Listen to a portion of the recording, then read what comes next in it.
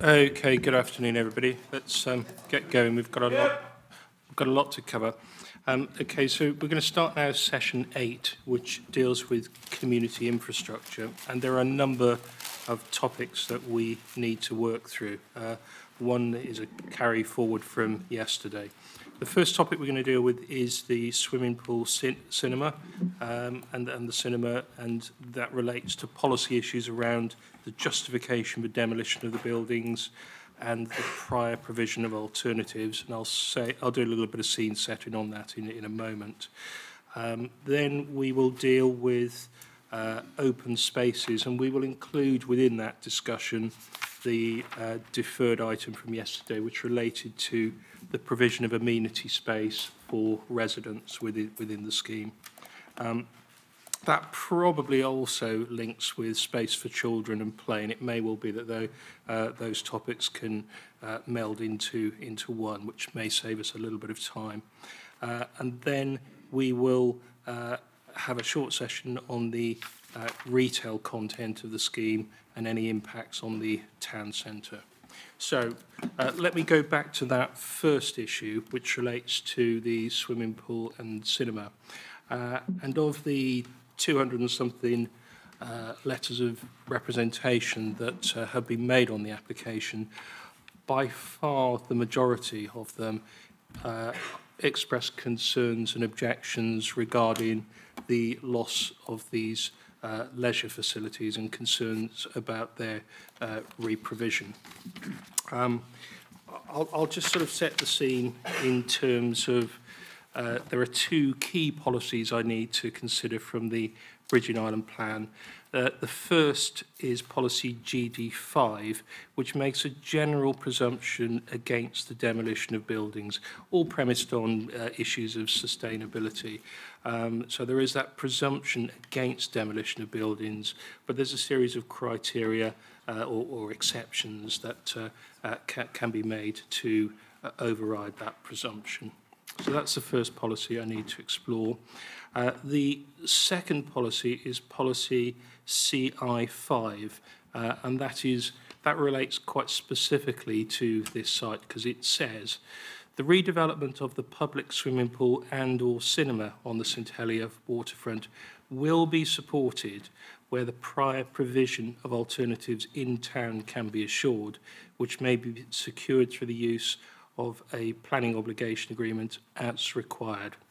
Now, this is an item where I think I would like to just switch the order because I'm aware that the planning authority have set out some concerns about the application with regard to these policies. So I think it's probably best if the applicant's team is comfortable with that. Are you happy to do that? Yeah, I'm entirely content. So we'll go to Johnson and Mr Jones, if whoever's going to lead off on it, to set out the planning authority's concerns. Okay, so do you want to start with GD5, the demolition aspect, or just the... It's entirely up to you. It's entirely up to you. Should we tackle GD5 first? Yeah, as far as GD5 goes, as you mentioned, sir, there is a strong thrust in the policy to look to a more sustainable form of development within the island when it comes to the island's existing stock of buildings. And from the sustainability argument side of things, we'd rather see buildings put into use or reused with or without adaptation before considerations given to demolition and replacement of buildings. So that's kind of the thrust of policy GD5. It is a move towards sustainability. The outline application before us actually does put forward proposals for fairly significant demolitions of substantial buildings. So GD5 does obviously kick in. There are 3 clauses to GD5 that should be,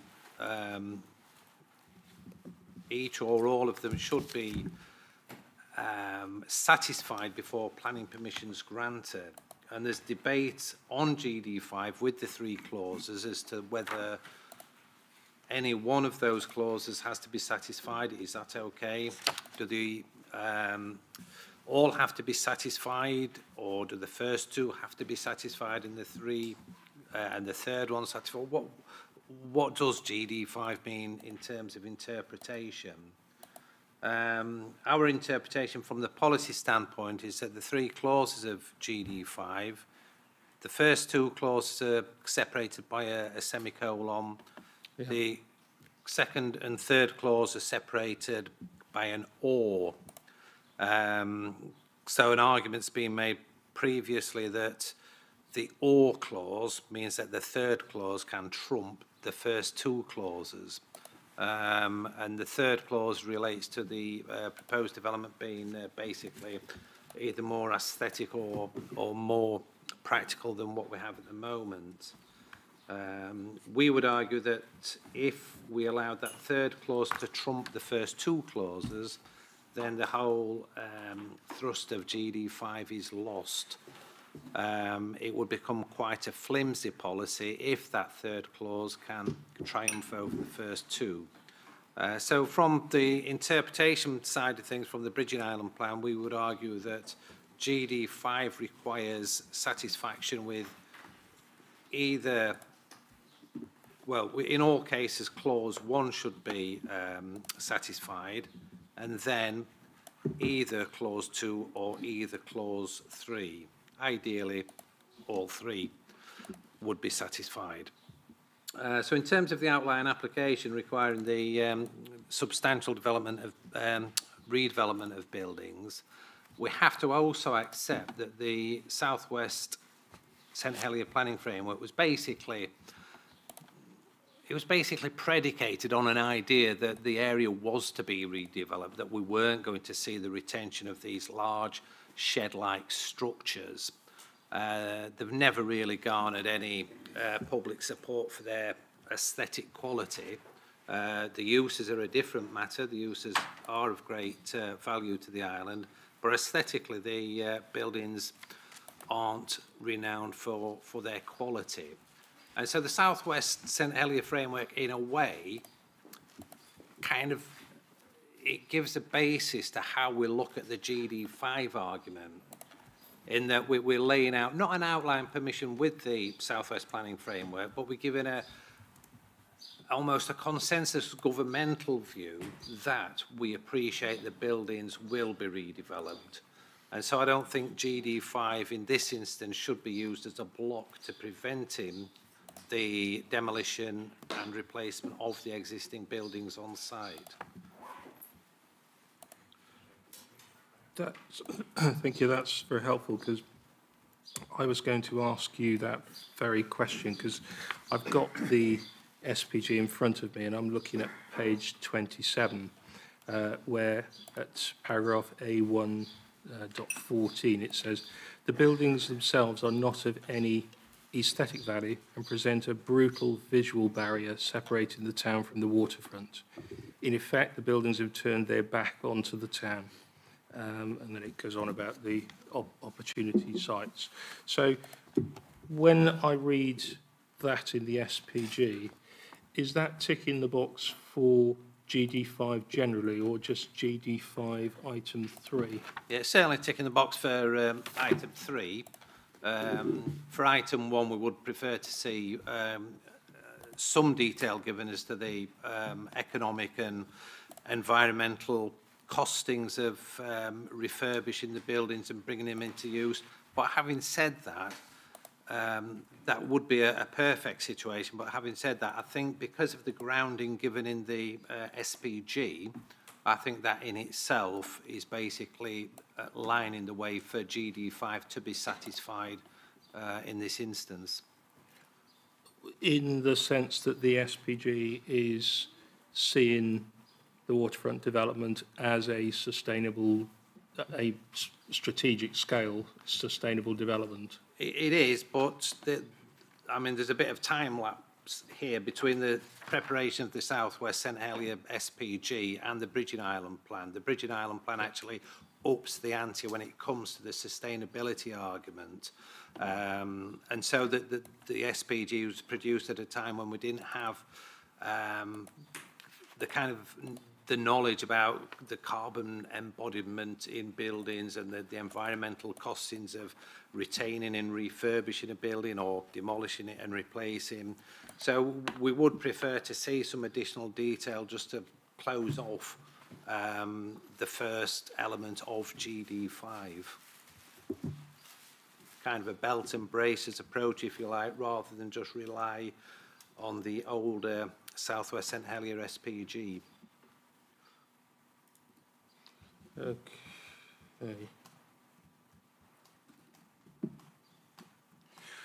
Can I just bring Mr. Nicholson in on that? Because you can appreciate what I'm doing. I'm trying to get to a clear position on the policy, and I think Mr. Coates is taking a fair way down that GD5 path, but not quite pushed it over the line. So, do you want to try and push it over the line?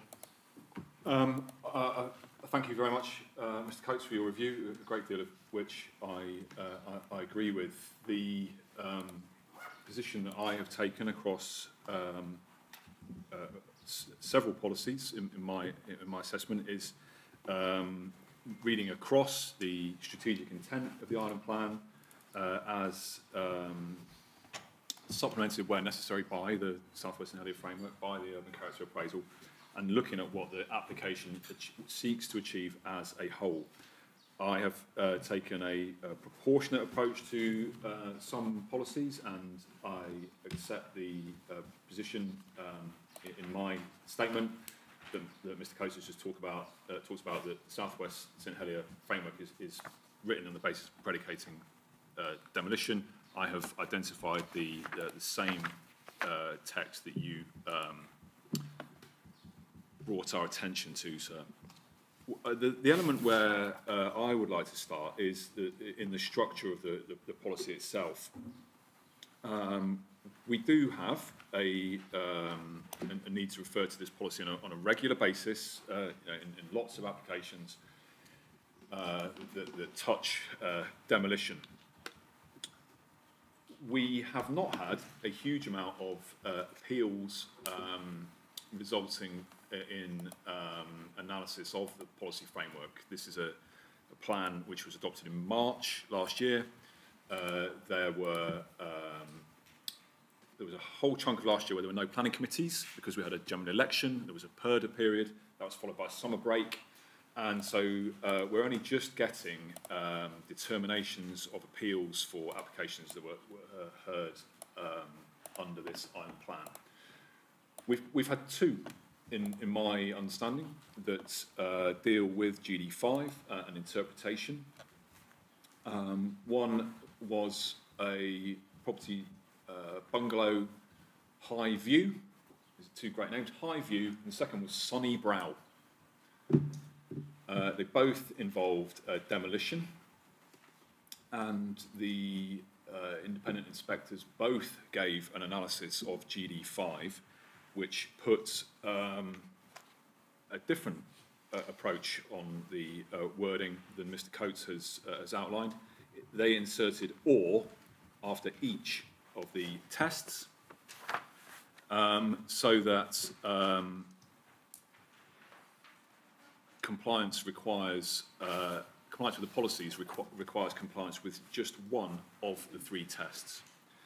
That interpretation wasn't just the position of the inspectors, it was also accepted by the minister in one and the assistant minister in the other. So there's a fairly good pedigree in terms of the people who've reviewed this. And I actually did a bit of analysis going back to the way this policy was put together in the Bridging Island Plan itself, and I think that is a fair conclusion that the inspectors, assistant minister and minister identified. I think it is, it's common. The application does propose to clear the buildings. I think a case can be made against all the requirements, whether it is 1 and 2 plus 3, whether it is all 3, or whether it is 1 or 2 or 3. So I think it is accepted that the application has high-level benefits in terms of sustainability, identified through the strategic policy framework in relation to the spatial credentials of the sites, the evidence we heard from the highways team, the transport planners earlier today was very much aligning with that view. It has strategic importance in relation to housing needs, and the evidence we heard from Mrs. Day yesterday points clearly to that. So whether it is appropriate in sustainability terms to remove those buildings, I think can be looked at through high-level analysis of the term sustainability in the context of what the plan is trying to achieve in its strategy. If we look at then the points that Mr. Coates said about whether it is appropriate to repair or refurbish these buildings, my open question is, to what end? We have a swimming pool which is not the best building. We had the former manager of the pool come to the public event at the parish hall. We've also had a representation I've seen, I think it was uploaded today, from the Water Polo Club talking about the state of the building as a competitive swimming venue. These buildings were not constructed to be converted. They are bespoke kind of leisure boxes, if you like, in terms of the cinema. There is no inherent thermal performance. It is almost impossible to provide a kind of carbon assessment of before and against, because we're not comparing before and after, because we're not comparing like with like. It is my view that it is appropriate in sustainability terms. There's a waste management plan that looks at the case for demolition and sets out the ability to recycle almost all the material. But fundamentally, I think we should ask ourselves quite a direct question as to if we are seeking to refurbish and retain these buildings, then to what end is that? The opportunity cost is significant. The swimming pool has, in my personal experience and from the input that we've had, it's never fulfilled its potential. It is not what the island looks to in terms of its competitive swimming venue. They go to the legacy facility at Le Kennevet. The acoustics and size of the pool are not useful for competitive swimming. We also have an underlying commercial question about the demand for a multiplex cinema of 10 screens. This is let to Cineworld, and the parent company are in bankruptcy in the United States. There is the evolving market of home entertainment after the pandemic, and a 10-screen multiplex cinema is not something which is necessarily desirable to repair or refurbish and bring up to date. If those structures are retained, I think most fundamentally, approximately 50% of the site potential is removed. That's roughly 450 units. That is the same yield, give or take, than is achieved through all the rezoned greenfield sites in the island plan. It's within 10 units, I think, of the target. So that is the sustainability question, sir. Is it sustainable that we don't maximise the opportunity, which the SPG and the island plan direct us to do, and that we invest our time and energy in buildings which are prejudicing wider objectives. So the second point is is my analysis of we would lose 450 units from the yield if we kept this building. So the second test is whether it is more sustainable, having regard to the density of existing and proposed development, overall carbon impact, waste generation, and the use of materials. I think in relation to all those points, the density would result in only 50% of the current potential being yielded. Performance of current materials is poor because of the nature of the construction of the existing buildings. In relation to carbon impact, I think we should direct ourselves to the overarching objectives of the spatial strategy and the first priority of the carbon roadmap being to reduce travel, aligning very cleanly with the objectives of the STP. I think the third point in GD5 is exactly the point that the SPG itself directs us to, is that these buildings have no aesthetic value. There is a significant practical benefit in terms of replacing them.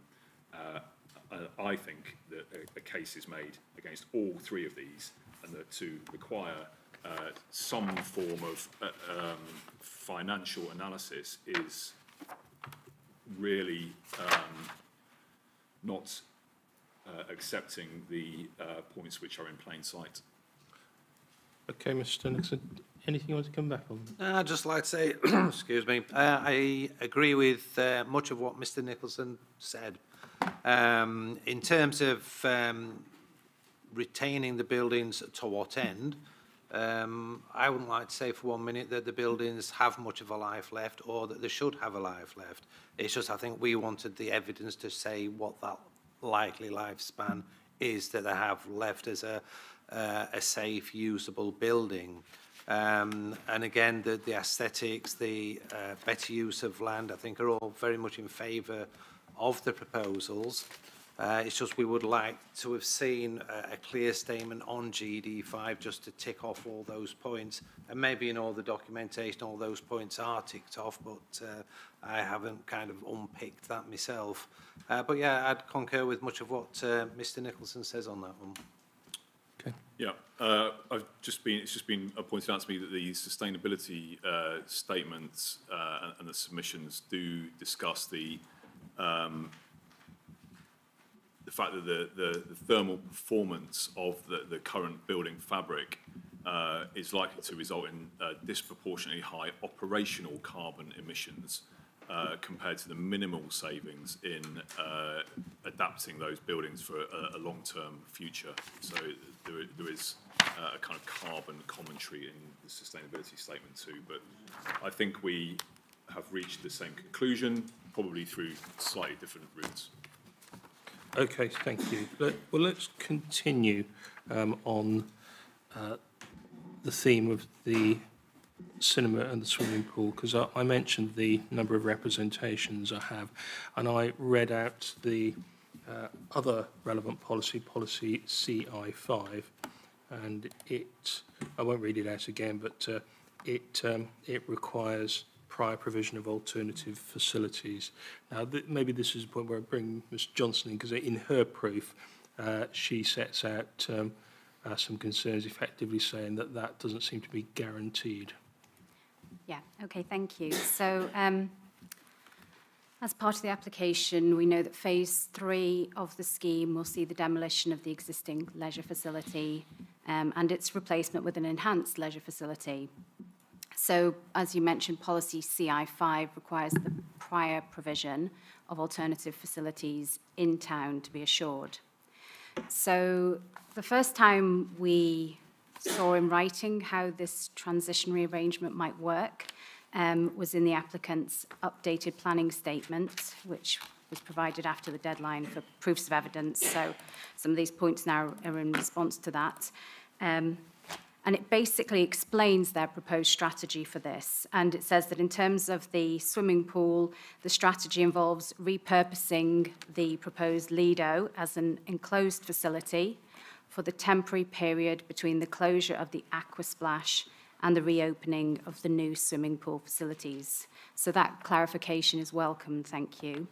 I guess in response to that, my comments and questions would be the issue of the continuity of swimming pool facilities was, as you mentioned, the number one concern raised by representations from the public. One of those representations was a submission from De La Salle College Secondary School, who noted that they use the pool for their school swimming lessons, as do other local schools, and that other pools are too far away or are served by a number of other schools. The challenge is, as this information was put in writing after the deadline for proofs of evidence and hasn't really been part of a formal consultation process, as a planning authority, we don't know if this arrangement meets the needs of the community and the users. There were a variety of different user groups who put in representations, and I don't know if the community feels this arrangement would address their needs. We've had no responses that I've seen to date from any members of the community to say, thank you for this clarification, we note it, it's welcomed, it addresses our needs. And the other thing I would mention is that the proposed Lido is 142 square metres. The existing swimming pool provision is 3,500 square metres. Now, I acknowledge that the existing swimming pool provision is part of an existing leisure centre, so there is ancillary floor space and other uses there. But I guess we have to question the value those other uses come forward in terms of providing a complementary range of uses within a facility. The Lido is significantly less in size than the existing swimming pool provision.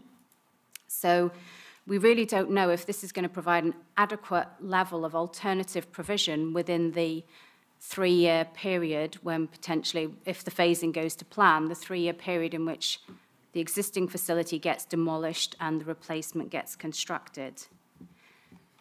As a further point, the concept of covering the Lido and making that a usable space, we don't have any details on that. It's a sensitive location. There are heritage assets nearby. We don't know the visual impacts of that, how that would work. So those would be our concerns, really, and we'd welcome the applicant's feedback on that. Okay, Mr. Nicholson. Yeah, thank you, sir. We've been aware of this element of the island plan, and as we know, there has been a very long period of this proposal emerging and going through the consultation and reaching the inquiry that we're all in today. Where we started off in terms of the wider context is not where we are today. The swimming pool and the cinema have both been considered in other government-led strategies, and where we started off, there was a project within government called the Active Places Sports Strategy, which dealt with the re-provision of wet, I'm going to call it wet play, it sounds like a primary school activity, wet sports, swimming. And that had a kind of holistic approach to consider the re-provision of swimming facilities. Similarly, future of Fort Regent, sports has been moved out of Fort Regent. You probably may have seen the press this week with the public gym closing. And the emerging proposals for Fort Regent back in 2019, 2020 were to include a replacement cinema provision in Fort Regent. Through various decisions made in government, neither of those opportunities are progressing anymore. So we find ourselves not quite jilted at the altar, but needing to deal with the implications of that. And the applicant, the situation is still fluid. So the applicant is prepared to commit through whatever mechanism you may think appropriate, or in conjunction with the planning authority. We're prepared to commit to consistency of service, both those facilities through the delivery of the application. Now, the situation is still likely to change, and the discussions are still going on in government. The opportunity is available as a fallback commitment to repurpose the Lido. That's an early phase in the delivery programme. The clearance of the swimming pool is a later phase. To repurpose the Lido as an enclosed facility. That is likely to need a separate full application.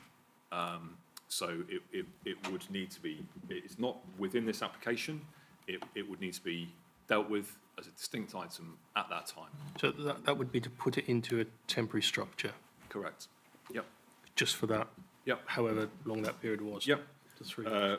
The research has already been done. These are way beyond some of the facilities that I've used in terms of generations of swimming lessons ago. And there is an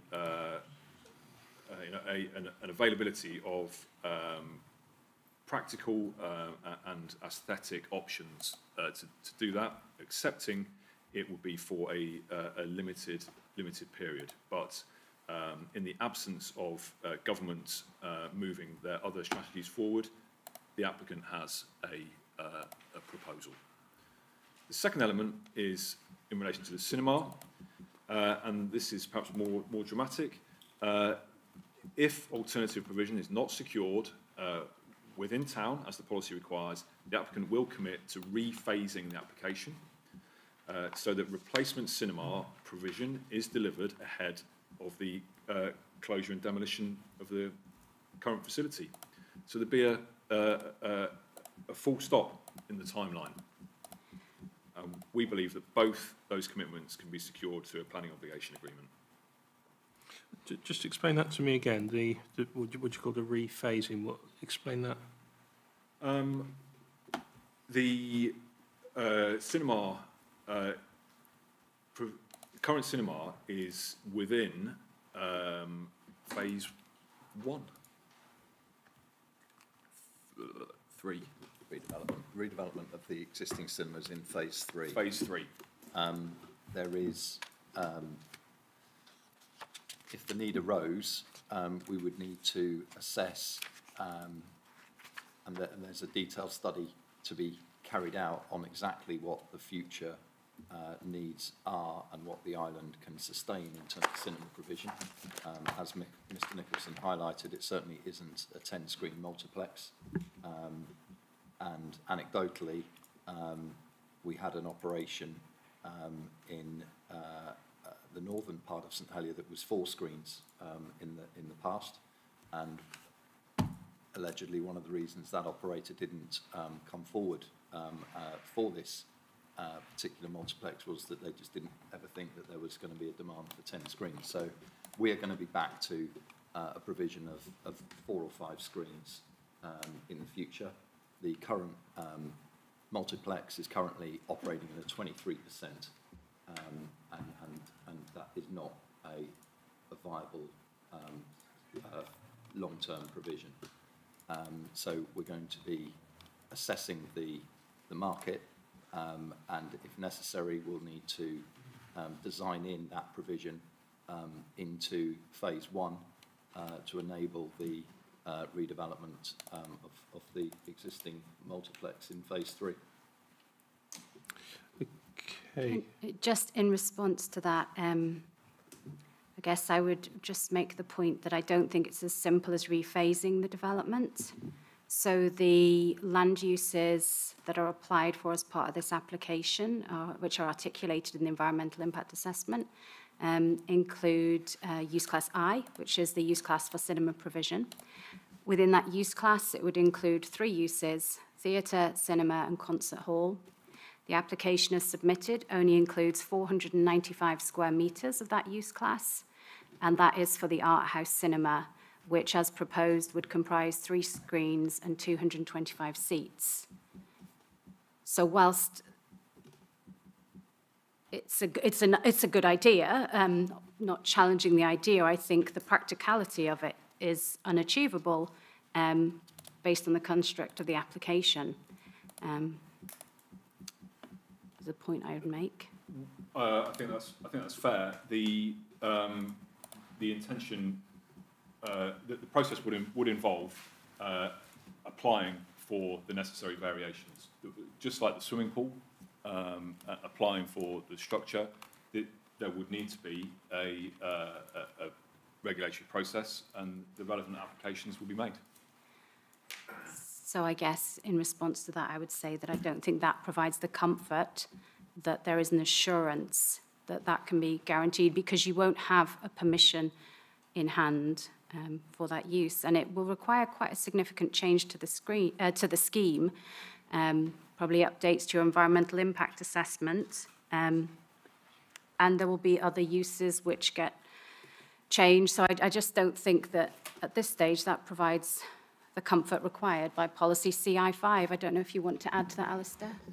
Yeah, just add very briefly that the policy requires an assurance that alternative facilities will be provided. An assurance to me is basically a promise that has got a very real and true prospect of being delivered, and that would entail really sites being identified at this stage in the process, sites that have got government backing or got some form of planning permission for use as a cinema or swimming pool. And as Ms Johnson said, I don't think what we've heard is actually an assurance that these facilities will be delivered elsewhere. We've got a fairly good kind of promise that they'll do everything to provide these facilities, but that isn't an assurance that the facilities will be replaced. And it's a difficult situation for you, sir, to look at an outline application with these requirements when we don't have these other facilities identified as clear and viable options for replacement facilities. We might just delve into the actual requirements of the policy. The policy asks, I'll just get the actual wording. The policy asks that demolition, the loss of the facilities, doesn't occur until replacements are secured. So it's part of the acceptance that these are going to remain available to the community. So the redevelopment, it's about losing them before providing alternative facilities. We can provide that assurance that the facilities will not be lost until an alternative is found. It doesn't require an alternative to be found and then a consideration of if the facilities can be lost. The two are linked together, and the problem lies with us. From the position of the regulatory authority, there is a backstop that the facility will not be lost. The task of then finding the alternative is on our side of the problem. So the breach of the potential breach of the policy does not occur because the facility stays. It is a tricky one, isn't it? I can see. If you take the cinema, I mean, even assuming that the Minister grants planning permission, how long is it going to trade for?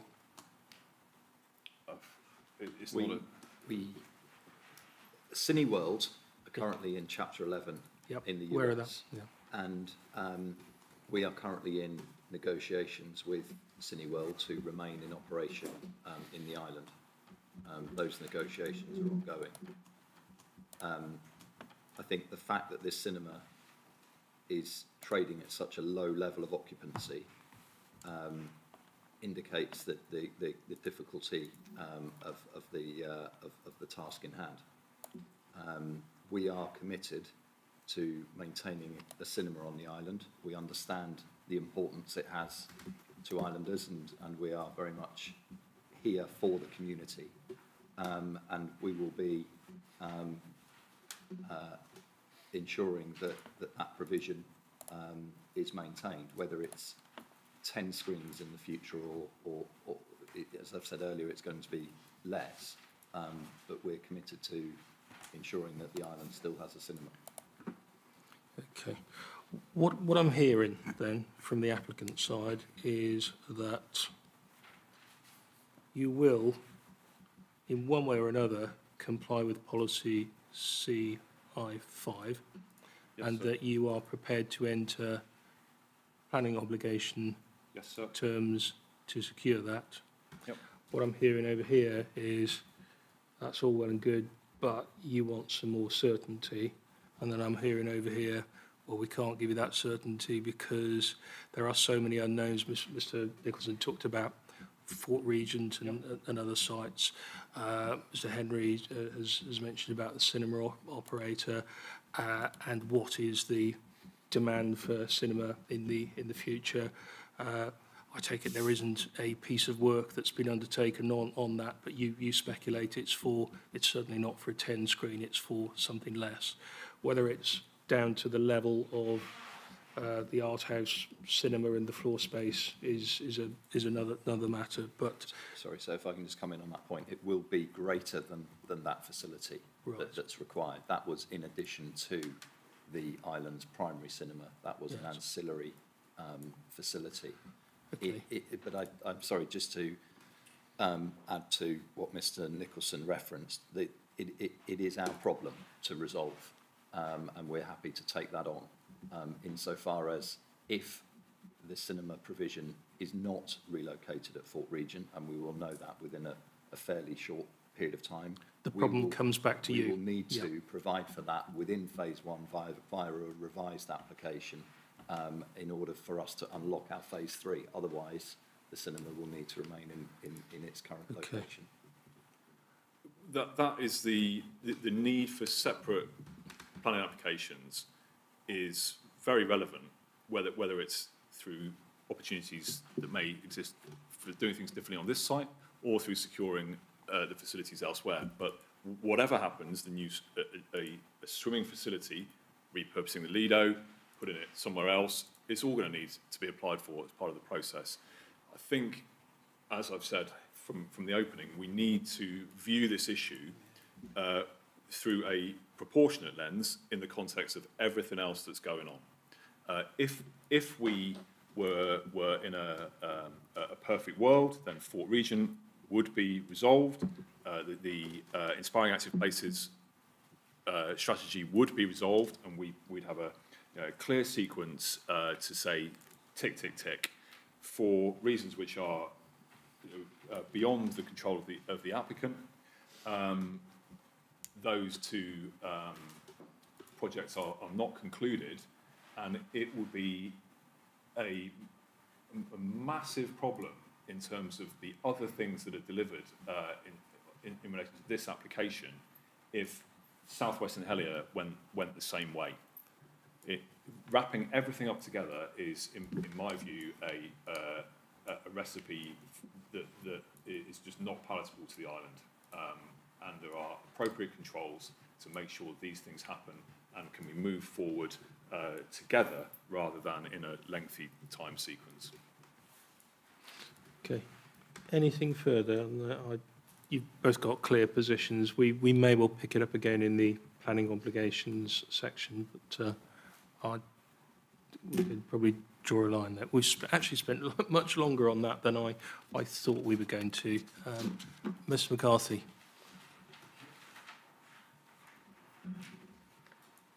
I'm about 15 minutes behind schedule already. I wish I didn't have to say anything, to be quite honest, but I have to, unfortunately. You don't? You don't want me to? If it's relevant, It's- Mr. yeah, it is McCarthy, relevant, you're of course. very, very welcome. I mean, I've just listened to some learned gentlemen, but it's, sorry. The importance of this is that, I have to say it again, the islanders own the land. The islanders own the swimming pool. It's their swimming pool, and yet they own the cinema. And what we have is a caretaker looking after it, or not looking after it.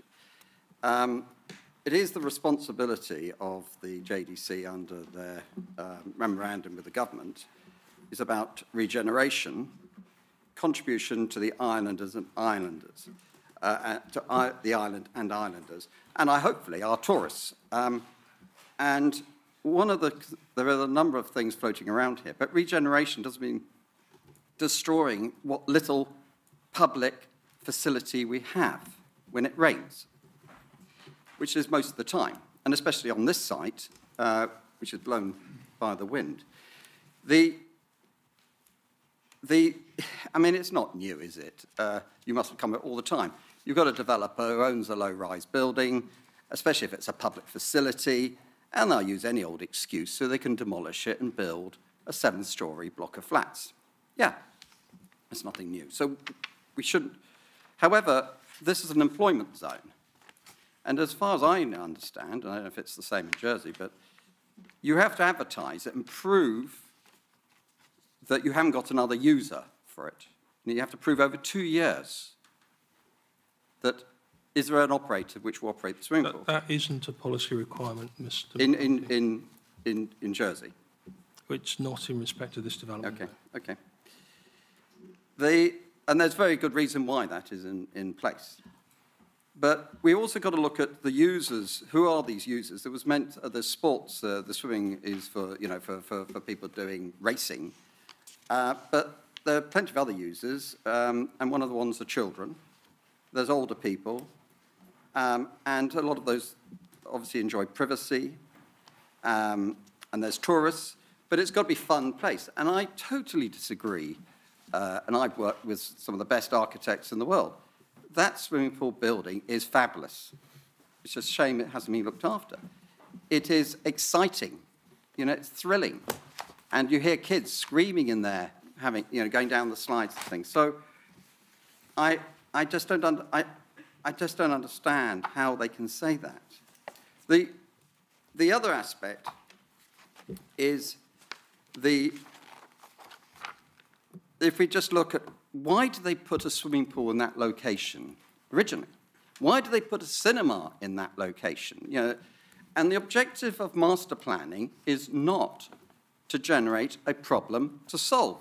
And everything I'm hearing from the other side, we're going to solve it, we'll solve it. No, there should be nothing to solve. It should be how can we celebrate this amazing proposal and make it even better. But it's problem, problem, problem. Now, we all accept that the Liberation Road and the roundabout and the Harbour Road that surround this site is noisy 24/7, is air polluted 24/7. And that's why you put a swimming pool there. Because the swimming pool has to be air conditioned. It has to be. So the windows are closed, so you can't hear the outside. You could treat the air so you're not polluted. So it's a very good place to put a swimming pool. And no better place, because it's not overshadowed. The other aspect, we move now into the aspect of the theatre, of the cinema, and I said the gym. Similarly, obviously, a cinema, you close the window, you don't have any windows, it's a solid box. And within it, you have air conditioning, because that's the nature. You know, suddenly you've got a lot of people turn up, you put on the power, and you switch it off. So it's a very good place to locate.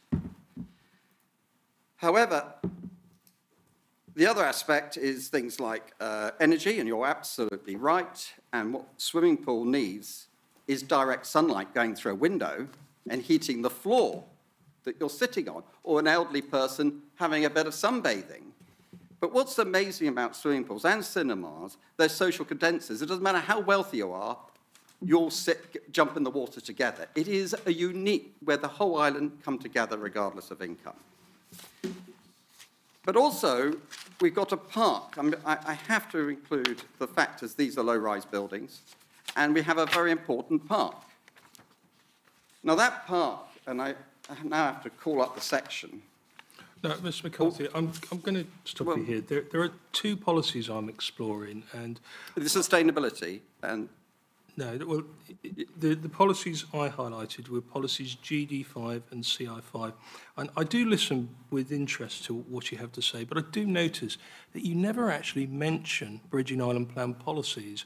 And Yep. they are, Yep. that's why I'm here. I'm Yep. assessing the But- proposal against them. Yes, okay, so if we just move on to demolition of buildings and demolition of buildings and Yeah. the embodied energy, a concrete swimming pool is a lot of embodied energy. And so by demolition, it's the loss of that embodied energy that we could retain. And we don't want to demolish it and rebuild it. And the other aspect about reuse of buildings is we don't want to build another building somewhere else that requires a lot more energy to operate. So I think there's two things on the keeping these existing buildings in this particular location. Number one is the embodied energy. I totally disagree with the thing that it's a 20-year-old building. Of course it should be reskinned. That's a responsibility, and we should be increasing installation value. So I don't buy that one. The second thing is its operational costs and its the amount of energy it will use. And a swimming pool needs sunlight. And the proposed relocation of the existing pool, as I've repeated, is so substandard comparison. It's not worth considering because it doesn't see the sunlight, and it won't be used. And linking back to that is the sustainability and reusing things is getting children to swim and learn to swim, and it's all about the atmosphere. And that particular pool in its location is ideal. Thank you. Thank you, Mr. McCarthy. Respond? I don't think we've got anything to add beyond what's in the application submission, sir. Okay, thank you. Right. Can you be quick? I'll be quick. And I mean quick. We're a long way behind schedule now. I apologise for that. I'll be quick. Not your fault, not your fault. Probably the last surviving member of the web team that put the successful part of this waterfront together. The swimming pool, as Chris has just said, very good architects, won a competition. It's been there 20 years, it'll do another 50. La Frégate, okay, is now listed, can't be demolished, and by the way, can't be moved. The site is part of the listing process. You have made those points to me, Mr. Mason. Okay. I have made a note of Excuse me, 17 listed buildings in the last 10 years in Jersey have been demolished. I live in Berkshire Court. I walk to Santander Cafe. Should take 10 minutes, takes me half an hour. Sudge DC have a nickname. It's the States of Jersey Demolition Company. You know why they pull the limes down? Is that their responsibility? No. There's a worldwide, even Norman Foster spoke to last year, would you come back to Jersey, Norman? He said, yeah, for Fort Regent. But Norman Foster is now talking about refurbishing existing buildings. It's very, very important.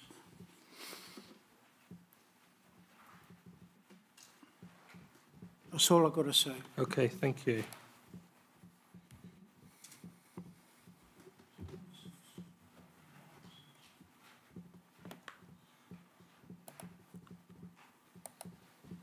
Right. Mr. Young. I did put this in my letter of representation, sir. I asked this question as a member of the public, being a former chairman of the Jersey Arts Centre.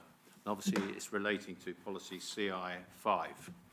And the policy CA5 is obviously the policy that provides for new or extended cultural facilities, and include one of the key opportunity sites in the southwest St Helier planning framework area, and of course that actually is referred to in the preamble.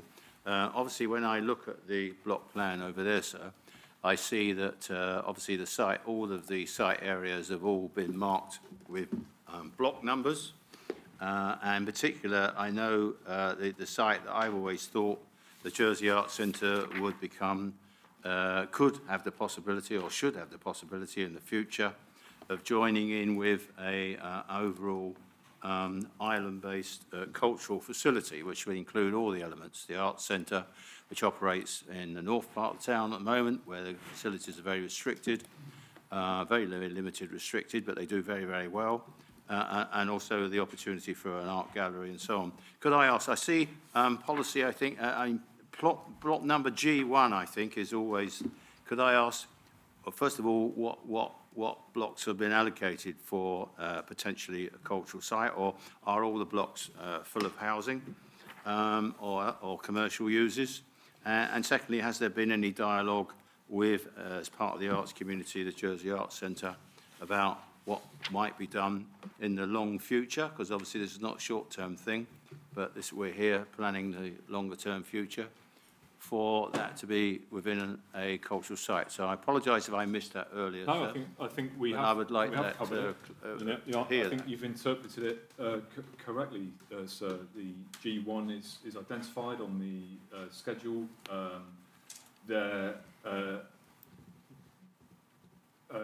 It's set out on the land use template, the framework, and there's been various discussion with the arts communities as part of the overall engagement as set out in the material. There is ongoing discussion in relation to potential occupiers and uses that may emerge to animate that space, and it's very much a live issue.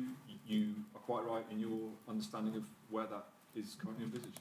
Well, thank you, sir. I mean, obviously that is a downstream project, because shaping up a community arts facility is not an easy matter, because we've got a range of different organisations, all of which contribute to part of the offering. Yeah. But I think, given that site G1, sir, it's always been seen as what used to be talked about in previous planning visages as a landmark site, an opportunity for something special, to a building to mark the entrance that people would see as they come into St Helier.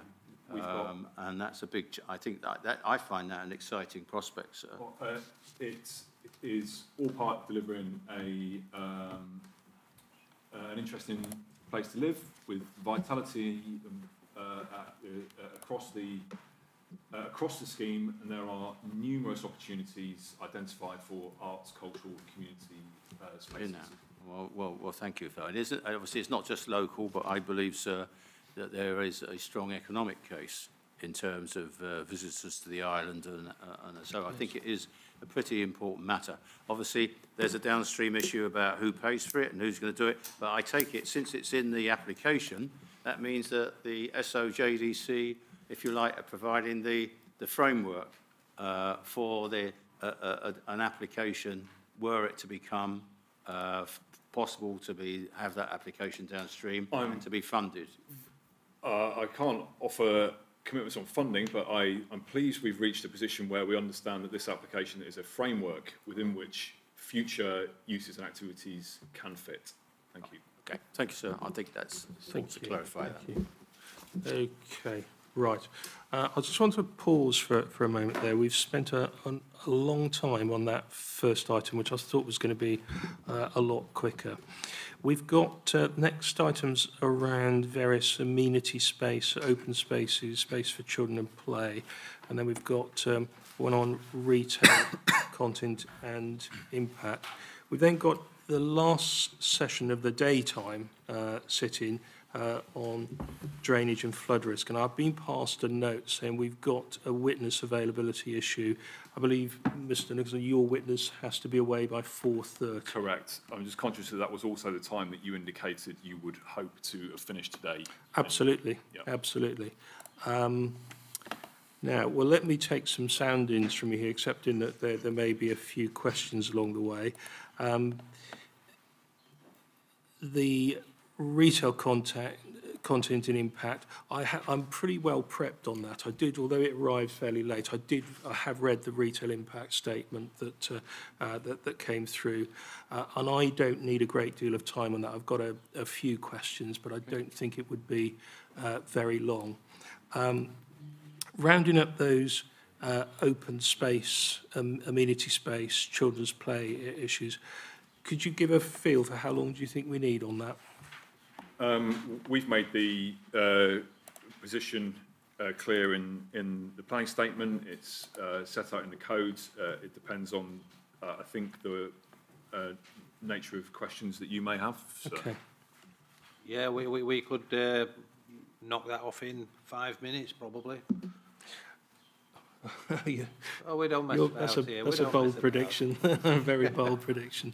Okay, well, on that understanding, I think we'll crack on with session 8, but I think if we still happen to be going on session 8 and we're starting to drift towards 3:45, I might just have to call a pause on it there and do the drainage matters, because I don't want to lose anything. I certainly don't want the witness. We have a statement of common ground Yes. as well, which I hope should focus So on this. I'm hoping that statement will mean that it's quite a short session. Yeah. Okay. Well, let's move on to this issue of the green and amenity spaces within the scheme. There are some sub-issues there. We deferred from yesterday amenity space provision, which is going to be the more private areas within the residential schemes. And I think there are some standards that we need to reference there. We've also got the provision of the open spaces, obviously 2 of which are already existing and would be changed and enlarged, and then questions around space for children and play. So there's quite a lot to pick up there. And is it going to be you, Mr. Conn, lead off on this? I think, John, will you start with the amenity? Yes, I think in my understanding, sir, we're looking at... Is there a plan I should have on my screen?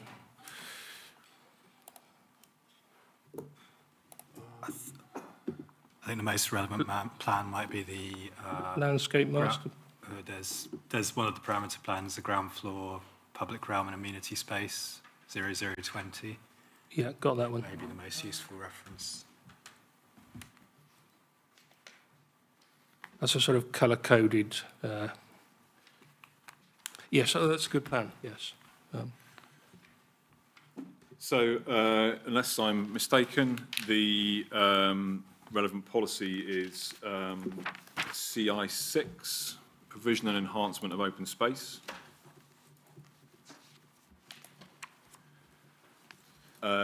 We believe the application does both. It provides new and enhances existing.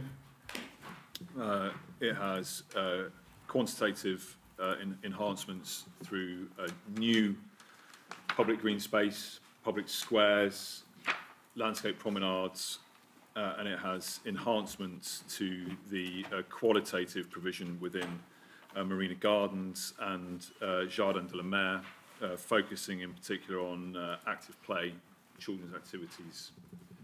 The top of page 30 on my planning statement, I have a short précis of the existing and proposed quantums. Public green space is roughly doubled. There is about 56% of the overall quantum is existing space. There is a slight change to those figures, sir, if you've got your pen out on that. Private communal green space has reduced to, the last bullet point should now read 1, 2, 5, 4, 5. And that is as a result of the removal of a roof terrace identified in the errata schedule to avoid anything coming out above 4, 8. So alongside those identified quantums, which are secured through a combination of the parameter plans and the codes. I think it is acknowledged that private residential balconies will also be provided. They will be detailed at the reserve matters stage. Our focus has been on the new guidance recently issued on from the Minister, still in draft in relation to residential standards. That includes spaces for private balconies on a graduated scale. I think it's from 5 square metres for the smallest apartments going up. And that is likely to be relevant to the assessment of reserve matters applications, and the proposals in detail will comply with those. The same standards have some commentary in relation to shared amenity spaces for flats. And having set out a broad calculation, the standard appears to require a shared amenity space up to a maximum level of 25% of the site area on the basis of a gross site area of 11.8 hectares. Again, a small correction in my planning statements. We are comfortably in excess of the 25% yardstick through the combination of new public green spaces, private communal green space, and the public squares and plazas which are available for everyone. We comfortably exceed that 25%. So that 25% figure, where do I find that? That is in the draft SPG. I don't have the title immediately to mind. It's Residential space standards. It is, yeah, page 14. yeah.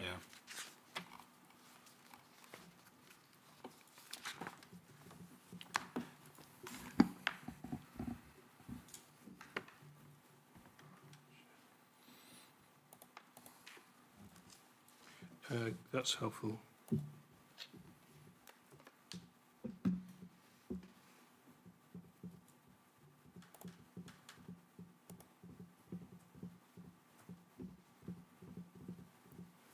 Okay.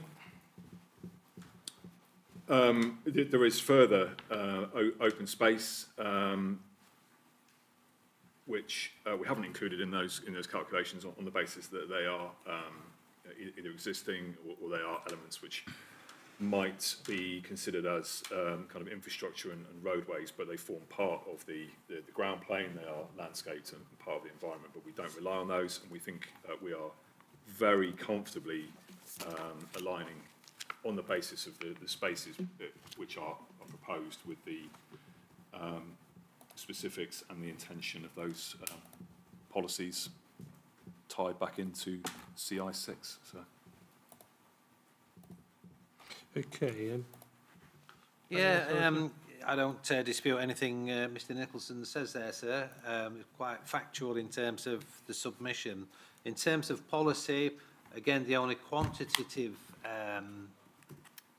guidance we have is the draft SPG on residential space standards, and that quantifies what we would expect from private amenity space and shared amenity space for residents. And so long as the development complied with those standards, we'd be quite content with that. In terms of your wider concept of public open space and play space, neither the Bridging Island Plan nor any SPGs give quantitative guidance on what we would expect in terms of extent of public open space provision. We would just expect it to be an appropriate amount of space for a development of this huge nature.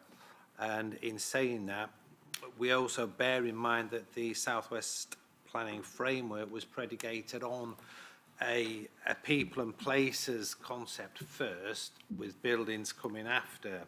And by that we mean any layout should clearly show an evolving concept where we move from nice, inclusive, pleasant, safe spaces linked by equally inclusive and pleasant linkages. The plan should be predicated on a layout showing these spaces and linkages, with the buildings then forming around those places and linkages. We don't want spaces just created just because there doesn't happen to be a building here. The places and linkages should come first. But again, we don't have any quantifiable means of saying we need this much provision.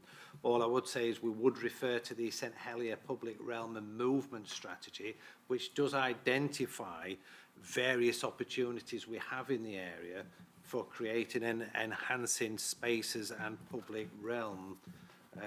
For example, the Public Realm and Movement Strategy states that we could extend the public realm from the Jardin de la Mer through to the town centre by creating green linkages and a continuation of features, so we kind of melding the seafront with town.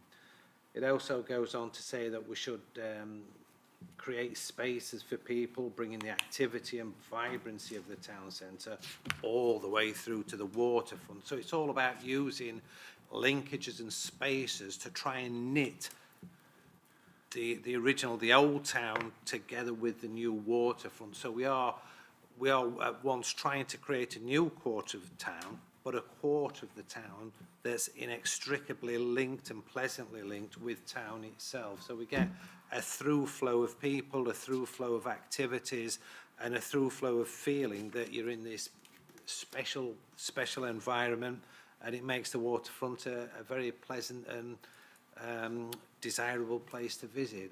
But in terms of quantifiable things for public open space, we can't give any figures on what we'd expect, but what we would expect is that the applicants, SOJDC, who are one of our prime public realm providers within St Helier, we would expect them to do a first-rate job on public realm and public open space provision within the area. Okay, so in summary then, with policy CI6, no objection. No objections, no. It's just a case of looking at the detailed plans and seeing if we're happy with those. But let me carry on with the policies in the plan that are close to that. So I go to CI7, which is protected open space. And I think I read in the statement of common ground that applicants and the planning authority agrees that this box is ticked. I wanted to ask a question though around because on the island plan proposals map they very clearly mark the protected open spaces, and if I look at Le Jardin de la Mer, I just want to ask the question around the Lido and the buildings that would appear there, whether there is any tension with the purpose of policy or with the wording of policy CI7, because it protects it as open space. Now, clearly, when you introduce a Lido into that open space, it's, well, I suppose the water's still open, but you can't walk across it. And you've also introduced some building structures around the periphery. It's something I'm going to have to address in my report when I get to that policy. Welcome contributions from you. I think the supporting text and the wording of the paragraph, wording of the policy itself, discusses the need to look at the qualitative issues around community benefits for the open space. I think it should also be read in the context of the quantums of open space that are new open space that are delivered as part of the application. So this isn't pinching part of a site, part of protected open space for a development plot. It is about enhancing the community benefit as part of a wider approach to what those spaces are intended to do for the community. And the extended Les Jardins has a clear network of active elements to it, with the Lido, children's play, the proposed ball courts, and it has balanced with that spaces for more passive, open recreation. And so it is part of a broader strategy towards open space and its nature across a range of user demands. These spaces do already have structures in them in some occasions. The area of protected open space at Les Jardins has the frigate structure in it at the moment. So I don't see there is an in principle issue with having a building in there. Is about what that building does in terms of the quality of the provision that is then offered. Okay. Planning Authority, any thoughts on that? Yeah, I think all we say is that the Lido in an area of public open space, it could well work. The concept isn't necessarily uncomplimentary to public protected open space. If it's done well, it can be a good facility that actually complements the use of the protected open space. If done badly, it'd be pretty grim. But I guess it all comes down to the detail as to exactly how it would work, how the maintenance and management and access to the facility would work, whether it is genuinely part and parcel of a wider protected open space, or whether it becomes an exclusive health spa edition or something which wouldn't be inclusive and we wouldn't support. So it all comes down to the detail. I think if we just look at that drawing that Mr. Conn directed us to earlier, the 0020 drawing. Yeah. The Lido is an incidental part of that, and in terms of the I might say the future protected open space. If we look at an island plan in 2030, we can see the application makes provision for significantly more and better space if that Lido is considered anomalous. We can also point you to the public consultation exercise, and the Lido has come back as, well, quite universally, but there is a very clear agreement and a desire to get such a facility into the project, and it has some great synergies with the activation of that space on the foreshore. Okay, thanks. And the next policy in the plan, CI8, space for children and play. Have you finished that section, sir? No, I haven't. No, I'm still going. So I'll come to you in a moment. So, Yeah, CI8, Mr. I'd be happy to pick up on play provision. So there's a number of play spaces that are committed to within the codes. I think that if I can direct you to, bear with me. So these tend to be picked up within the codes for each individual landscape space. Point me to a good example. So, for example, if we go to page 35, it's probably a good one to start with. So page 35 within the summary codes. So this is dealing with the Jardin de la Mer. And if you look at the I think it's code 4.5.165, which is the play hub, minimum of 2,000 metres squared, including planting. That's in addition to retention of a large lawn area, which will obviously have a function as play space as well, which is also included in the codes further up, 3,000 metres squared minimum. I think in addition, there's play spaces coded for Marina Gardens Play Hub, minimum of 1,000 metres squared. That's on page 39 of the codes. Alongside, again, retention of some lawn space. And there's also some codes that discuss provision of outdoor sports rooms within the West Park Gateway on page 32, Waterfront Square Water Play, and provision of play within communal gardens and podiums for doorstep play for younger children. I think that a point that was made by the Planning Authority, and we acknowledge there's perhaps a lack of clarity of exactly all of those spaces and the total amount that's being committed to. And I think we'd be very happy to discuss that in relation to a planning condition and a commitment to an overall provision of play.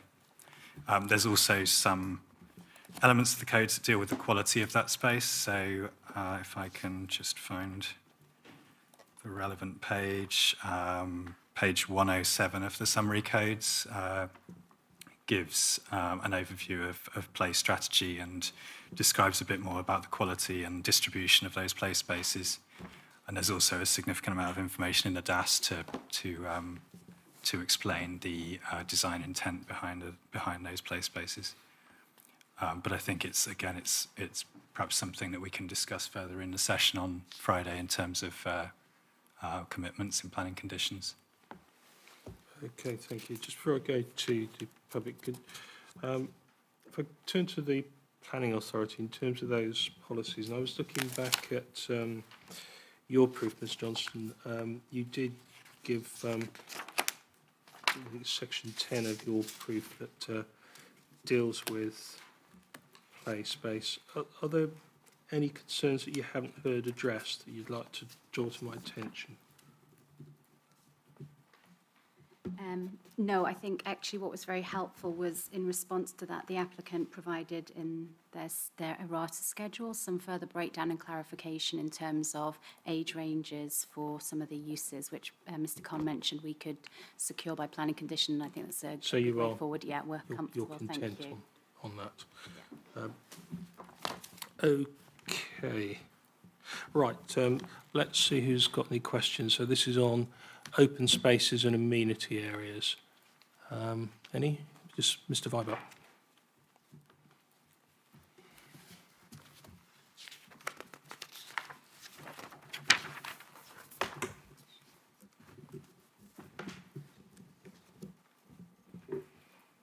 Thank you, sir. The phrase open spaces is a pretty seductive term, and it seems to me that it's being used here to try and convince you that, in fact, there is a lot of open space within this whole area. In fact, it would appear to me that it includes the roads, rooftop gardens, courtyards, grassy strips with trees in them. But in fact, the public space we're talking about, open space, is where the public can enjoy a feeling as if they're in the open air and they're in the countryside. It's green space. And it appears to me that this programme is lacking that in great numbers. We have a state's philosophy that's been approved by the states that we put children first. That's a publicly announced agreement on which all policies run by the states now have to abide by, and they're quite rigorous about making sure that that's followed. In fact, it appears to me that what's happening on the waterfront is we're putting buildings first. Now, I appreciate the fact that we've called in some very good people to do the landscaping, and it does look very nice on the pictures with lots of mature trees, and it looks very green. But in fact, the two spaces that are allowed that look quite large, when I look at the model, unless the model is wholly inaccurate, the idea that 56% of the waterfront is green space cannot be justified. And on that basis, it appears to me that this plan is failing the people of Jersey. A simple matter of allowing or not putting any access to the beach. It's inconceivable that you design a waterfront project where you could go directly onto a beach, but you can't get there. How people are going to allow their children to get on the beach is a complete mystery to me. Now, I know, sir, you're facing a situation where at the moment there isn't a quantitative instruction in any of the island plans about how this whole area should be divided up. You can't look at it and say, well, there should be X amount of green space. So it's really being left to you, unfortunately, who have to make a decision about does it comply with the island plan and all that is laid down, and if it's not there, you really have to rely on your own feelings and common sense about this whole project. And the question I'd put to you, sir, to be answered, would you, if you were living on that waterfront, would you be happy to bring your children up in that environment? And I think that should be the yardstick that should be used.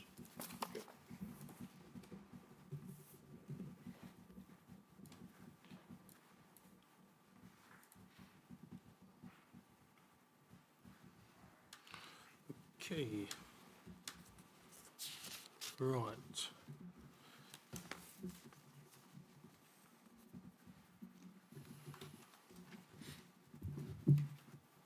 Okay, let me just check. Any more on open spaces and amenity areas? Are we done on that?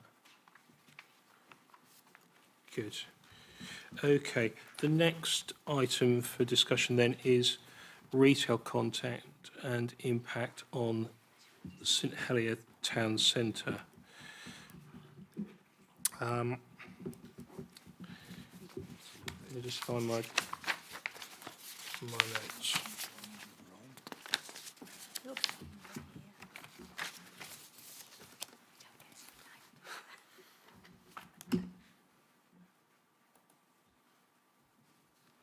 Well, I think I'm probably going to ask Mr.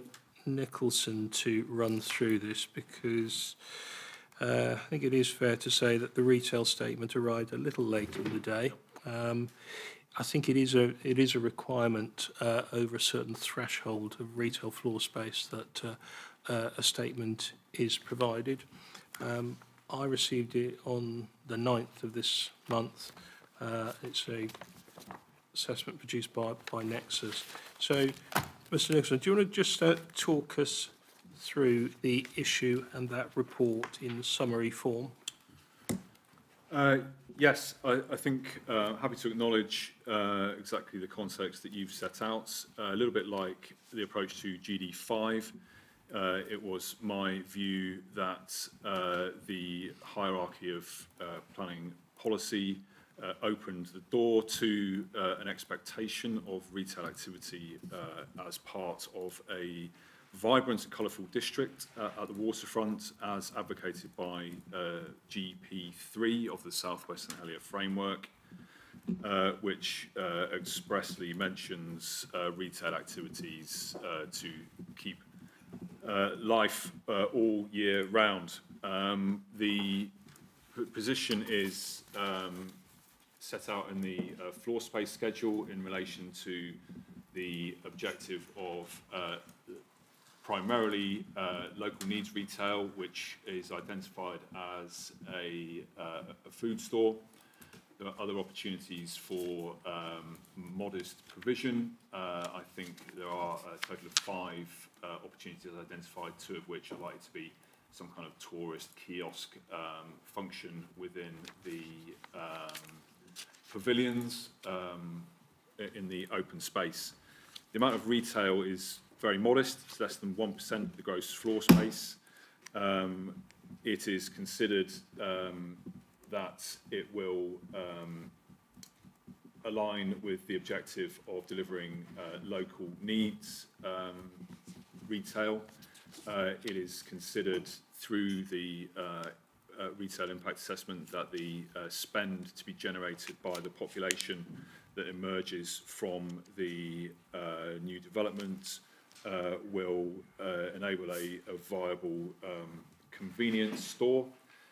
The objective is to not compete with St Helier Town Centre, and the conclusions both early on in my submissions and in the retail policy statement are that the town centre trades well.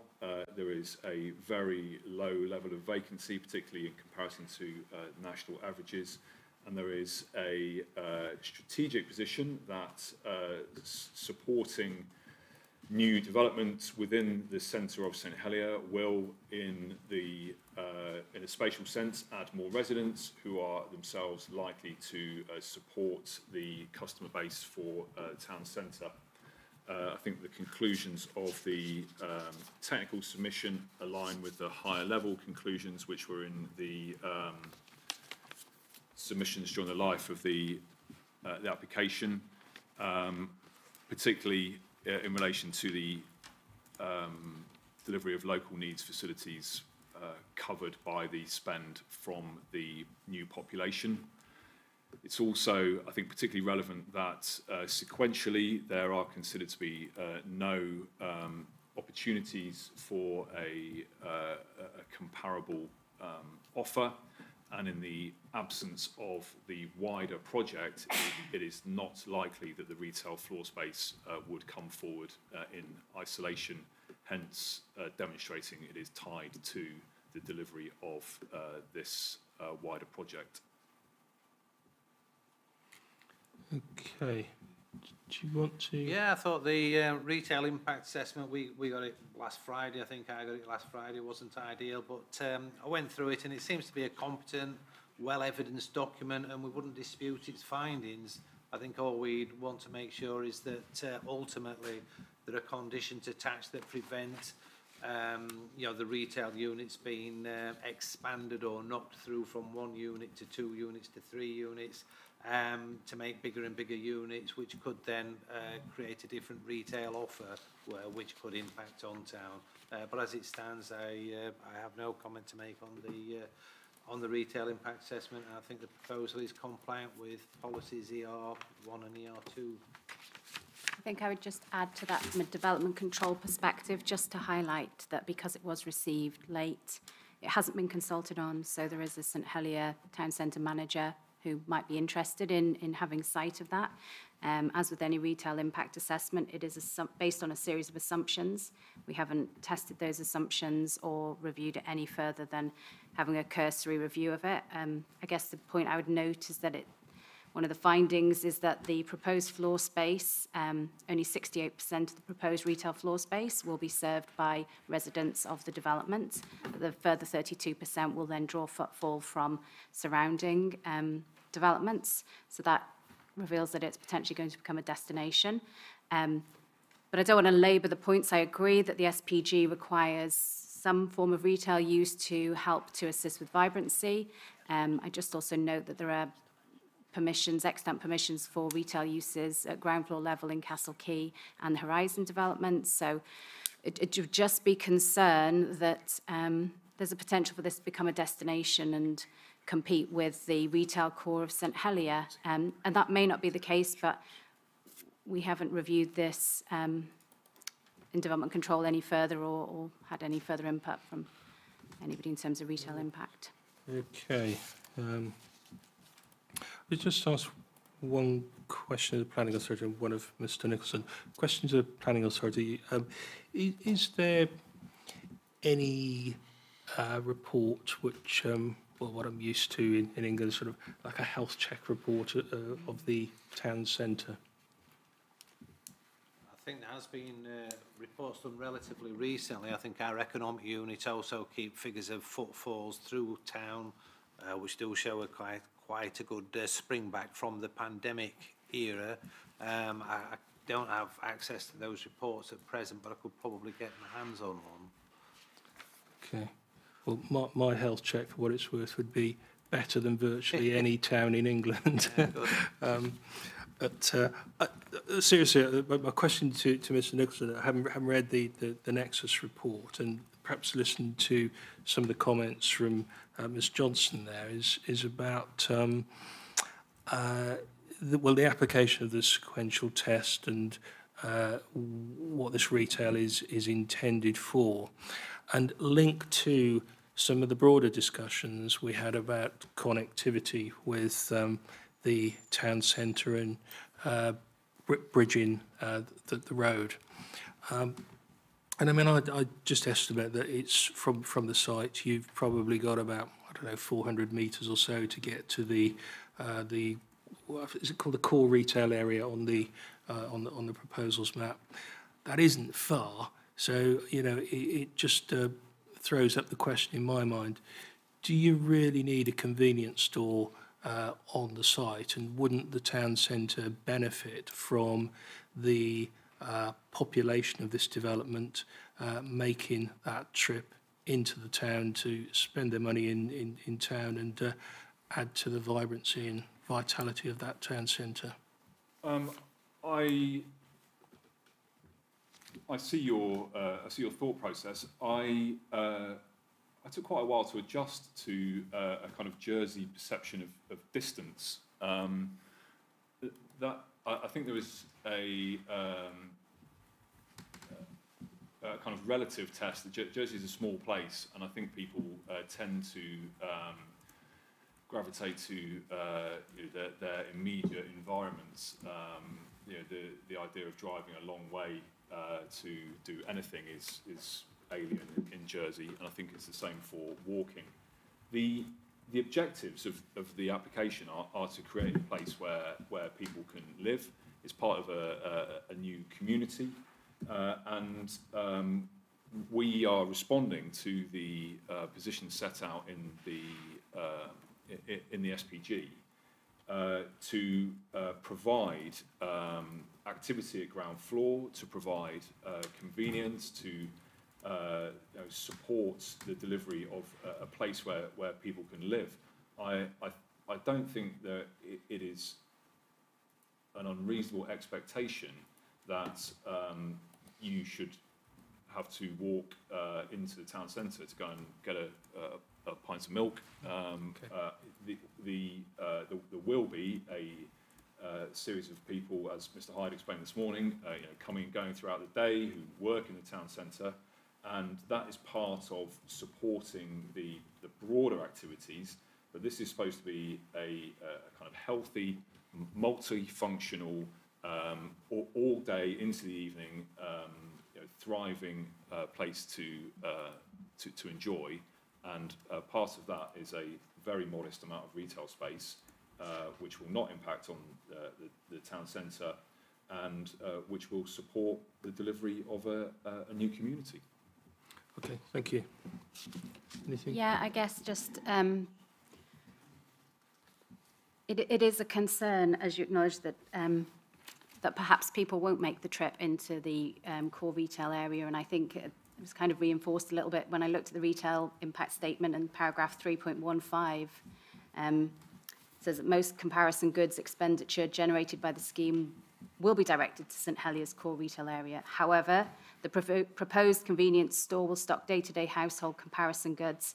Other occupiers could sell day-to-day comparison goods, which are often purchased close to home, such as beauty and medical goods, gifts and cards, stationery items, and so on. So it's just, there is a potential that people won't bother to make the trip into the core area, because why would they if it's all on their doorstep? And that's potential impact. That's not a wild position, and the final penultimate paragraph of the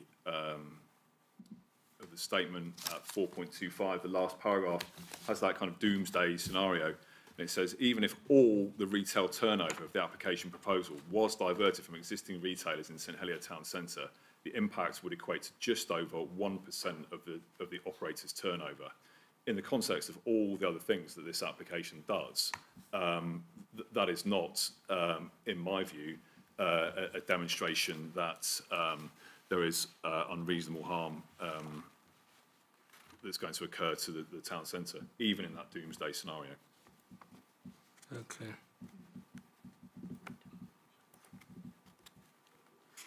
In relation to, if I might just follow up, testing the assumptions, the position set out in the first and second planning statements is entirely consistent with the more technical conclusions in the planning statement. Our position has been consistent throughout. Okay. Right, so just take a few questions on retail provision in town centre. Mr. Vibert.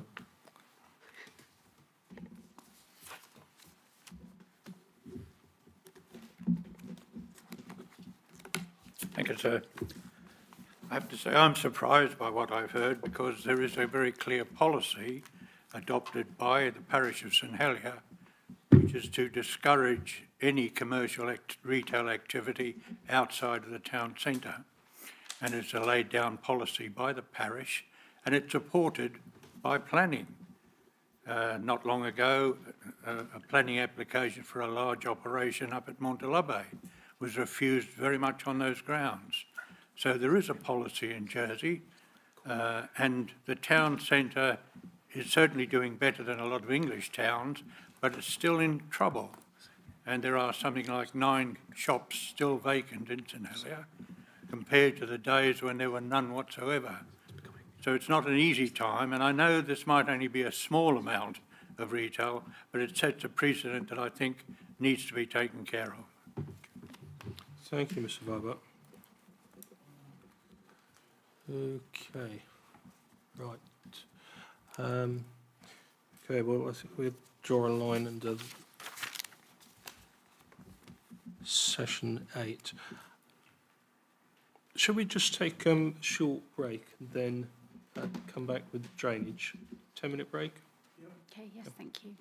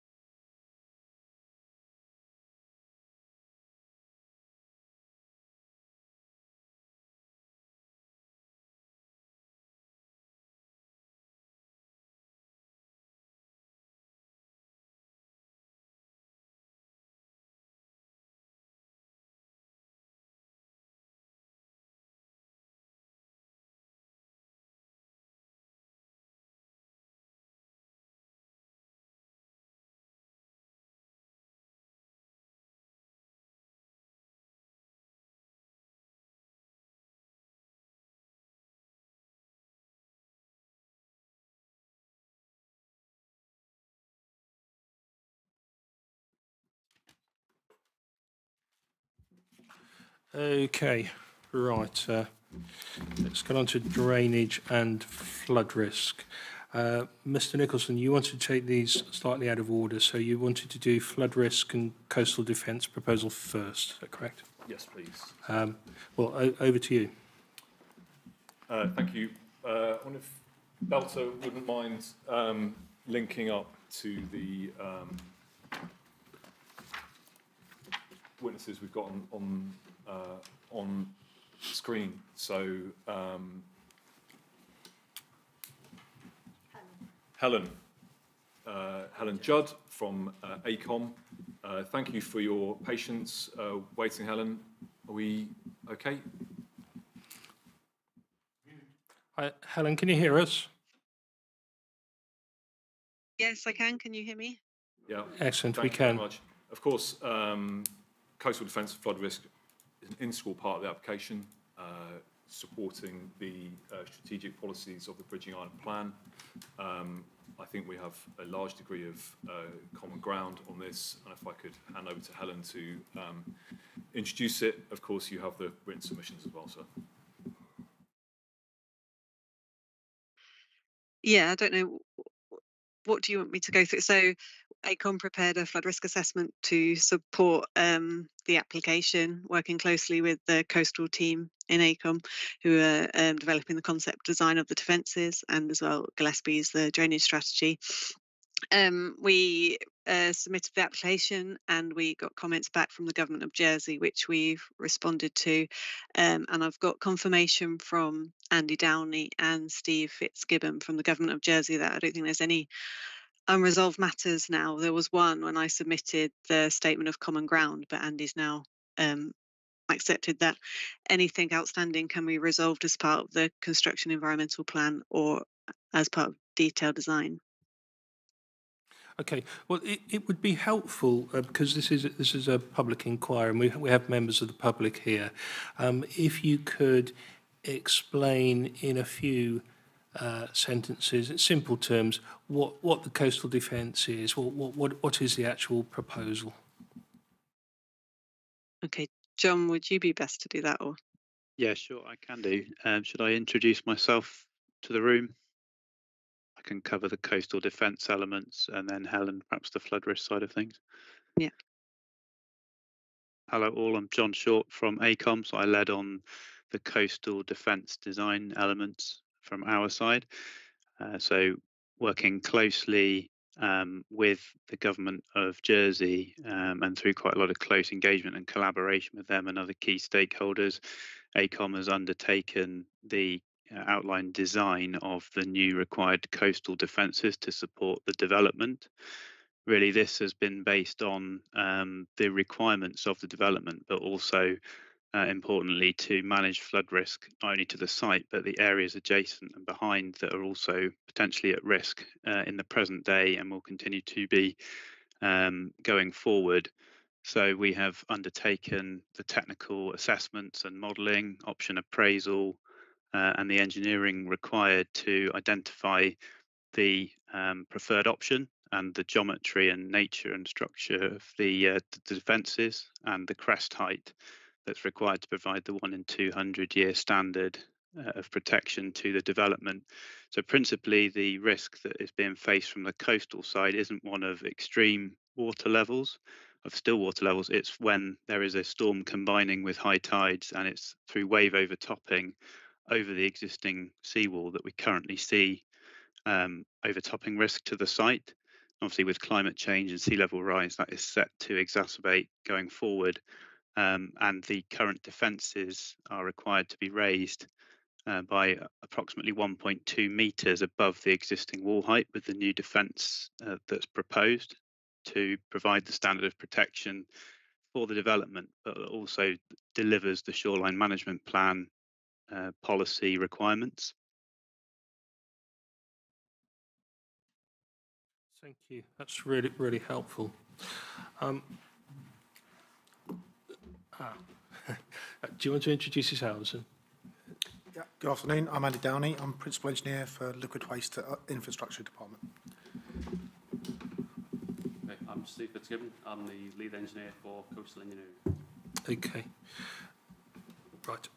I mean, I should say, I've read the submissions, I've read the flood risk assessment, I've read various documents that have been flying around. I'm keen to understand if there's the extent of common ground, or if there are any differences, or if there are matters that require further detail to be worked on, and how they would be captured in planning conditions. So could you just pick up from what you've heard from the applicant's team and confirm or otherwise? Yeah, in terms of the coastal things. Yeah, sure. Is that better? Okay. Yeah. In terms of the coastal fences, yeah, we fully agree with what's been proposed in terms of the assessments that have been done. They're in line with the requirements of the shoreline management plan to look at protection from coastal events for the 1 in 200 year return period event. It's in line with the shoreline management plan and the British Island plan policies. So within that area, the policies are for advanced line or adaptive management. The scheme that's been proposed is a combination of both. So adaptive management, where you have the scallop sections going round to advance the line further round to the west. In both locations, the idea is to raise the crest height sufficiently to have a wave overtopping reduction from present day levels to an acceptable level, and also to include the requirements for future provisions for sea level rise. And those provisions are looking forward to 2040, 2070 and 2120, including the sea level rise within those, the modelling. There is some residual overtopping that will still occur, and at detailed design stage we have agreements that we will look at how the drainage provisions will address and deal with any residual overtopping.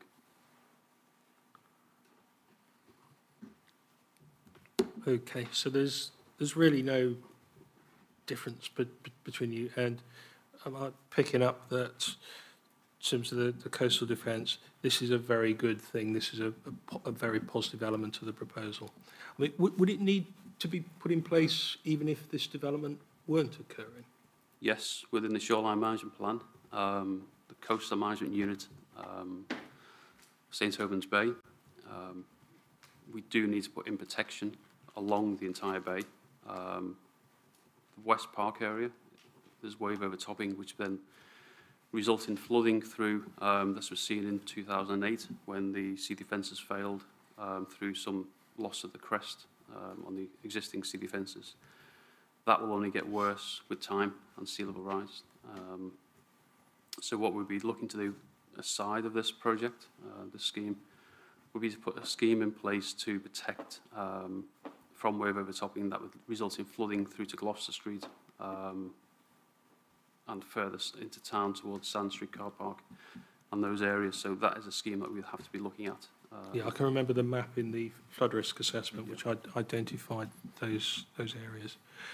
And could I ask the ACOM representatives, we've heard earlier in the week some concerns about access to the beach, and at the moment in the defence you can actually walk through and go down the revetments, which at one point they've got the little, I won't say little, but the lesser steps on them.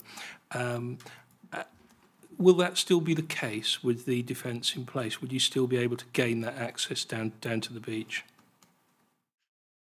Yeah, I can start with that one. So I suppose another point to make as part of the general defence requirements and the defence standard protection improvements, we have also included for a relocation of the existing slipway and improvements to that, liaising with the duck boat operators for the requirements for things like turning circles, mobility, and angles that they can utilise. As well as that, there will be pedestrian access through that or down that proposed new slipway, and certainly at detailed design, other sort of beneficial measures in terms of access can certainly be looked at and, where possible, included in the design if it's adjudged to be of benefit. Sorry, that last bit, I understand the new slipway proposal, but there was a point made earlier in the week about the gap that you can get through at the moment, which is kind of where it turns, if you know what I mean, in the corner. And it's a popular place because people, particularly in the evenings, seem to use the defence as a sort of sitting out area, and it's a congregating place, and they go through that gap. And somebody earlier in the week said you don't want to have to go all the way down to the slipway to do that. So will that gap and the steps still be maintained in the new design? I think, as I've mentioned, from a coastal defence point of view, the current outline design is as proposed. I think going forward, there will obviously be the need to review and validate and confirm any potential access or egress improvements, and also public realm improvements, which is probably best covered by others rather than myself. But hopefully that helps, and opportunities to improve that through the slipway up relocation will obviously be looked at as well. Okay, so I think that's a no then to my answer. That gap and that stepped access would be closed. I mean, I'm assuming from a defence viewpoint, the less gaps you've got in it, the better.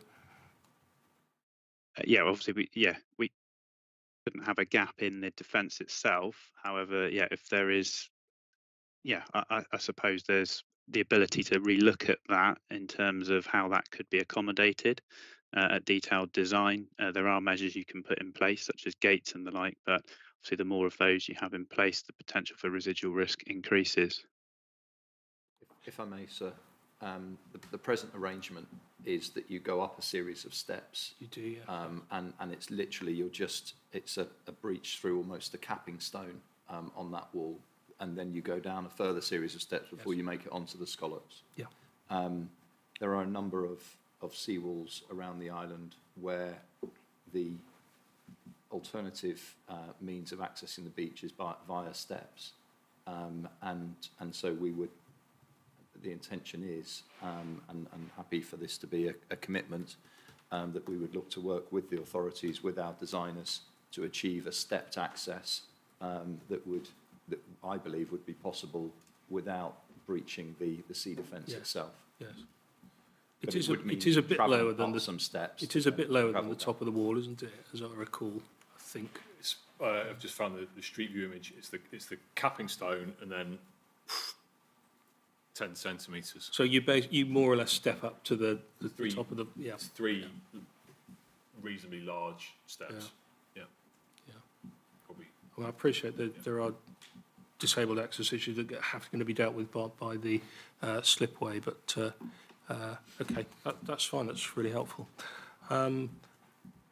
Okay, I'll just go to the gallery. Mr. Vibert, you ask a question? Quickly. Yeah, of course, yeah.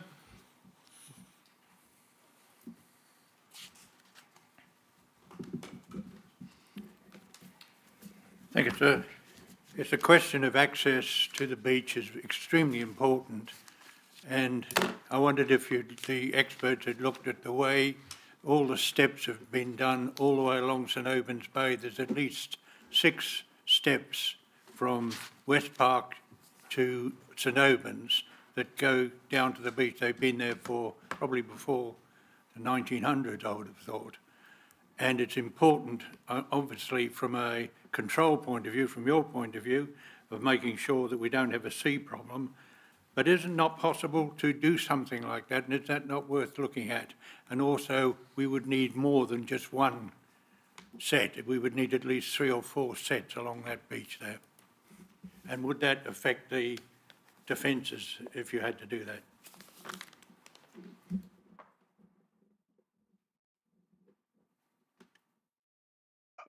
Not sure who's best to cover that, whether that's in the room or myself. In terms of the last part of that question, adding stepped access to the defence, I don't think would compromise the function of it or the ability for it to provide the standard of protection required. It would just be a point of detail for the design to include that. That's probably the second part of that question I've answered. I don't know if the room wished to expand on potential sort of access or commitments around looking at steps as part of the proposals. Henry will pick that up. So at the moment there are two entrance steps onto the scallop seating. I think we would commit to retaining those in the new form. So there would be two means of entry. Those entry points, I believe, coincide with steps that exist between the scallop seating. So it would make sense for those entrance points to be maintained. Looking at the extension to the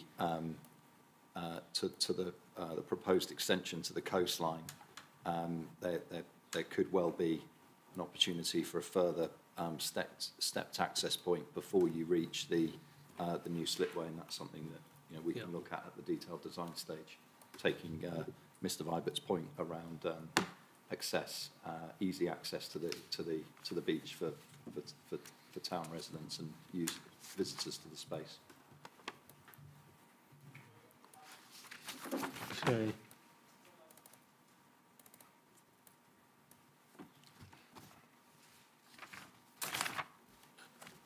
Okay, so any more on the coastal defence proposal? No, sir. I think it's been touched on previously about its need. It's very positive feedback from the planning authority. We have the strategic flood risk assessment, shoreline management plan. We have all the policies about resilience within the island plan, responding to climate change, and appreciate the work that everyone's done to get us to this point. Yes, and my massive paperwork, I've just found the statement of common ground on the coastal defence. I knew I'd seen it somewhere, which has got a useful summary and conclusion. Just for Ms. Judd goes, I just don't want to lose that issue of flood risk, because there's obviously coastal flood risk and there's normal flood risk.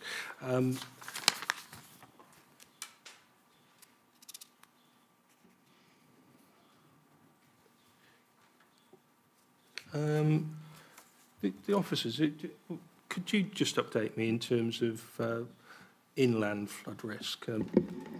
Where are you? Are you agreed? We are agreed enough, I think, for us. Agreed enough. Agreed enough for anything that's outstanding with regard to inland flood risk. We can agree at the detailed design stage. It's very, very minor. Yes, because I think I read in your submissions that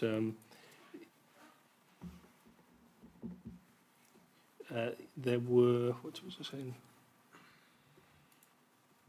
Yeah, there was a bit more work required, further scrutiny and approval, but you're comfortable that that can be dealt with, conditions and as I say, it's very, very detailed, maybe a matter of interpretation as well between myself and Helen.